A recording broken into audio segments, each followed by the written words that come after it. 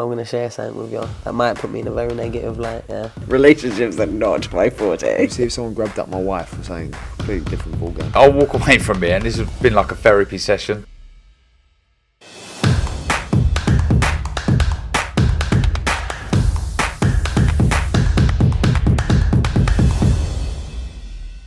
Andrew McCART, IFL TV, proudly sponsored by Everlast. Take two. We got kicked out of there, Josh, because the press conference has started. But yeah, first and foremost, man, it's been a long time. How's things? It's been a long time, Andy. Aye, good, mate. I'm down here in Manchester, you know, training away. Been down here for a number of months now, since about late September, October. Been down here training away. Teamed up with Joe and the new team and getting everything right. So. Aye, I'm enjoying it, got my mojo back, got the spring back in my step, looking forward, going to the gym and really enjoying my boxing again. Why have you got your mojo back? Was this the new change in environment? Was it the fighters in the gym? What's Joe bringing to your game now that was missing, so to speak? A bit of it all, really, you know. How you doing? Yeah, just the change of scenery, you know. Got a bit of sort of complacency the last time, a bit of complacency, started going a bit stale. And we sort of fell out of sort of love with the gym and the environment I was in, you know. But I just needed a change to get my mojo back, the excitement back into the gym and things like that, you know. And the lead up to the last fight, you know, it just wasn't there. There was just nothing there. I couldn't get up for the fight, couldn't get motivated, just wasn't enjoying my training and stuff. So I've moved everything, brand new team, brand new setup. And yeah, I'm flying. I've got my mojo back. I feel like I'm a kid again, going into the gym, excited every day going to the gym, and I'm loving it. Got my mojo back, mate. That's good to hear, mate. Is it that old sort of sentiment when people say a happy fighter is a dangerous fighter for you? Yeah, a bit of that as well. You know, a happy, dangerous fighter and focused one now as well. You know, got my the challenger mentality back, and back to climbing and chasing things rather than being on top of the mountain and being chased. I'm back to the chasing. You know, got that mentality to obviously shut this fucking prick up and move on with my career and on to bigger and better things. And that's the mistake I made the last time. I was looking at bigger and better things instead of the thing that was right in front of me. So I'll not be making that mistake again. Well, let's talk about, I mean, Boxer put a post out saying they're back in Glasgow 4th of March. There was no who's fighting on the 4th of March, but I think we can put two and two together and come up before. It's obviously 4th of March is the date, the rematch with Jack Catterall. You mentioned that you got your mojo back, you want to shut Jack up. So what is going to happen this time around? This time it's going to be a seek and destroy kind of job. I think it's going to be a demolition job. Me at my best, he gets absolutely nowhere near me. I mean, he came close the last time. He came awful close the last time, but I was as weak as a kitten. I was crap. My feet were dead. Just crap. I was just crap. You know, on the night, I was terrible. You know, so that's the worst performance I've had in my whole career. You know, I've went almost 10 years, Andy, without a defeat in my whole career, amateur and professional. You know, since the Commonwealth Games, Glasgow 2014, I've just been on some amount of form, just going up and up and up and up, and you know, winning all the time. You know, chasing, and you're bound to have a wee dip at some point, you know, in your performance. And I'm glad that I did it the last time at one of the most important fights. You know, I think it's happened at the best time in my career. I was at the top of the Mount Everest, and you know, and I got a little bit complacent, and I had a bad performance, my only bad performance in about 10 years. And you know, I've had my wee dip, and now it's back on it now, back on the rails, back on the horse, and back to, you know, Trojan away again, like training away like a Trojan. Josh, do you have to go in there and make a statement, possibly even get a stoppage, maybe even stop Jack Catterall? The reason being is we all know the backlash of the last fight. I mean, it was evident, the message on social media and whatnot, people to this day saying that you lost. Do you need to obviously put this to bed by putting on the performance of a lifetime and stopping Jack Catterall in his tracks? No, I don't think so. You know, again, there's not. I keep saying this. There's not anybody in the world that can say to me and convince me that I lost the fight. I don't think that I lost the fight. You know, I was in there. You know, so I fucking know what it was and how it felt, and with Jack and all that. You know, so I was in that fight. I felt like I did enough to win the fight. I've said it in many interviews. It could have went either way. I was waiting on the result. I thought, you know, maybe a draw here is going to be a fair result. I think maybe a draw, but I didn't think I lost the fight. If I went to Jack, obviously I'd been gutted and lost the fight, you know, and took the loss like a man and moved on and went for a rematch and tried to get the fight again, you know. But I don't think I lost the fight. So the quick answer, no, I don't think I do have to put on a clinic. Just go on, box well, win the rounds. If the stoppage comes, if I hurt him, I'll be getting him out of there. That's for sure. Do you give Jack sort of credit in the way he performed that night? Obviously, you say you weren't at your best, but I know there's been a war of words between the two of you, but do you give him any credit for the way he performed on that night? Listen, he done well. He boxed a game plan. He boxed to his game plan and executed it well. You know, I knew he never surprised me with anything. I knew what he was going to do. I just couldn't fucking do anything about it because I was shit. You know, and I'll be the first person to tell you that, and he'll tell you that as well. That, you know, I was crap. I certainly was. I was terrible. But at the end of the day, he couldn't do anything with it. If I was in there with someone else, like a genuinely world-class opponent, like your Regis Prograis or Teofimo Lopez or Ramirez, and performed like that, they got stopped. I would normally, I would talk about what's next for you. You beat Jack Catterall and stuff like that, but I get the sense that you don't want to take your eye off the ball on this one, so I'm not going to talk about the Spence moving up and becoming a two-weight world champion and whatnot. But as a selfish jock, bring him for you to come back to Glasgow and because I think the last real boxing event was yourself and Jack Catterall last year. So to bring big time boxing back to Scotland again, I mean, we're starved of there. So yeah, well, this is it. Everybody's going, well, why do you not go to Manchester? This and that. Says, I'm going to Manchester, no problem. But I'm the fucking champion. I've got the belts. I've still got the belts. Well, I've only got one now. I had to vacate the other one, but I've still got the belts. I'm from Scotland. We don't get any shows as it is up there. There's no boxing going on up there at all.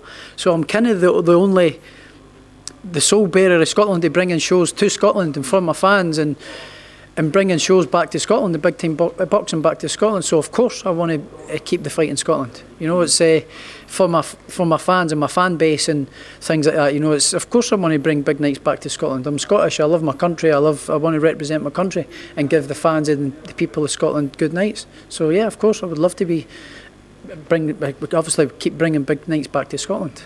Yeah, and I hope you continue fighting till you're 50 then, if that's the case. But do you see any young talent coming through? You were at the Commonwealth Games last year.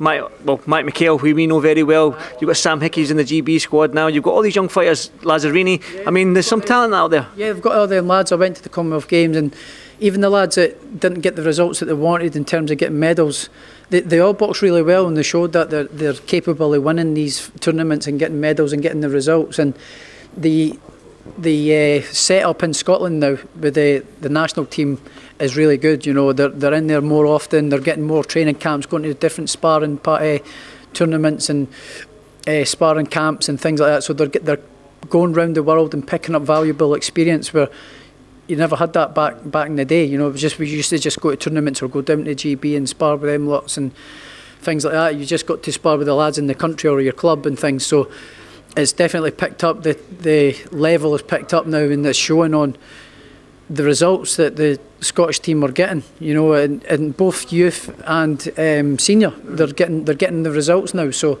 they're definitely doing something right, and the future's bright for Scotland, which is great. You know, and the lads that are young Matty, he's got potential to win some titles and do well in the support as well.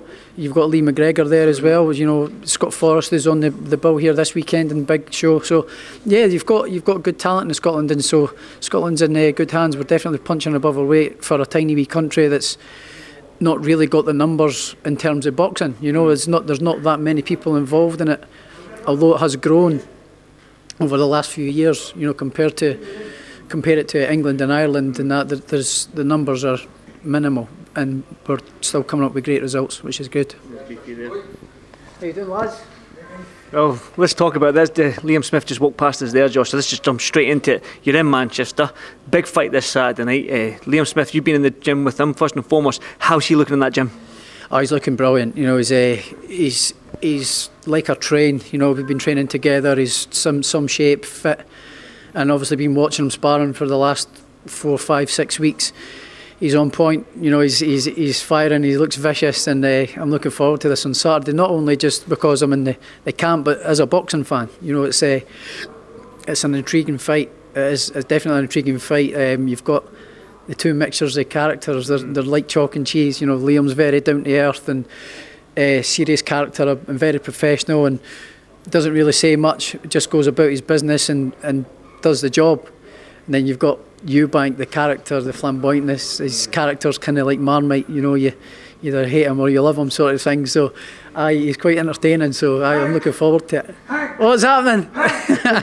Big Coogie's always asking for Hank, but I think Hank's staying in there till March 4th. Hank's at bay. Hank's at bay then. Hank's at bay. Yeah. So what's going to happen Saturday night then? Obviously, you might be a bit biased in this answer, but yeah, what's happening? You know, it's a close fight. I see Liam winning. You know, I think Liam on points. You know, just much better boxing brain, much more experience, and just the well-rounded fighter, much better. You know, but then on the other hand, you've got Eubank, who's quick, he's quite powerful, he's got a good chin, but his boxing ability kind of lets him down. You know, in his last couple of fights with the style he's tried to emulate with Roy Jones, it has not looked great for him, I don't think. You know, there is only one Roy Jones Jr. Can box like that, you know, and you've either got that or you haven't, and I don't think Eubank has got that kind of skill set. So I think Eubank's best chance is to go back to himself with his combination punching, his fastness, his ferociousness, you know, and high pace. So we'll see how it goes, but I wouldn't be surprised if, not a lot of people are saying this either, but if Liam actually gets a stoppage. I just think if Eubank comes in with that aggressiveness, technically he's not great, but Liam's brilliant technically, you know, with his catching and counters, and I think he'll catch Eubank as he's trying to open up. So I'm going with Liam Smith. My head sort of saying points, but the more I'm getting to it, is I wouldn't be surprised if I see him catching Eubank with a good sharp counter and putting him on his backside. You're the first person. Now, all the people I've interviewed, everyone said either points to Eubank, points Smith. You're the first one that's actually said and gone out, like, went to it and said a stoppage win for somebody. But that's boxing. Well, that's it. You know, it's boxing, but it's just from, and I'm just going from little clips that I've been seeing and them training and stuff. You know, and what I've been seeing for Liam in the gym. You know, I just know how good he is. You know, he's just brilliant at all round. You know, he's solid in every department, and I just think with Eubank, where his leaks and he's a bit wide with his punches, and he tries to let combinations go, I think that's where Liam can catch him. One final one then, Josh, before I let you go back and see some of that press conference. We're doing a thing, we're asking all these fighters, you've been undisputed world champions, so we're asking fighters, who is their one to watch in 2023? Now, you can say somebody's made their debut or somebody that's a wee bit more established, but who do you think is one to watch for 2023? Myself, baby.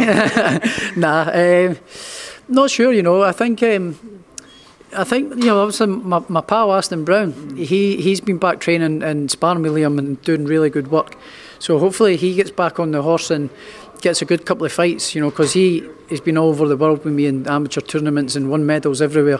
So his ability is brilliant. So if he can get fights and get right back in, a couple of good fights to get back in and then get into title contention, possibly British title level this year, hopefully, and push on to bigger fights. So I'm sort of pushing for my pal Aston to get a couple of fights this year and get back on the scene.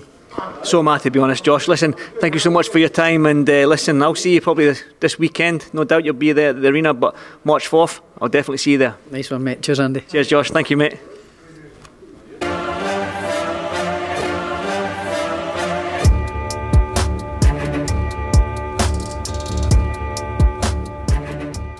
I'm going to share something with you that might put me in a very negative light, yeah. Relationships are not my forte. See if someone grabbed up my wife or something, completely different ballgame. I'll walk away from it, and this has been like a therapy session.